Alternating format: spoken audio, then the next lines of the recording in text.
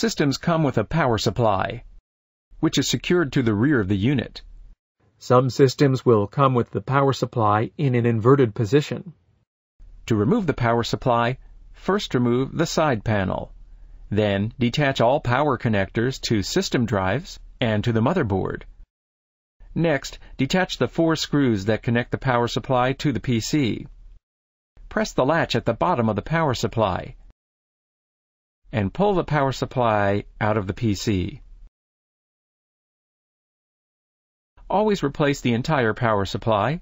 Never attempt to work within the power supply unit. There is a latch, a guide, and a ledge on the PC that helps secure the power supply in the PC. To replace the power supply, align it towards the guide and the ledge, then slide it back until it locks into place next to the latch. Reattach the 4 screws at the rear of the chassis. Note, the screws are in different locations if the power supply is installed in an inverted position. Remember to reconnect all power connectors to system components and to the motherboard.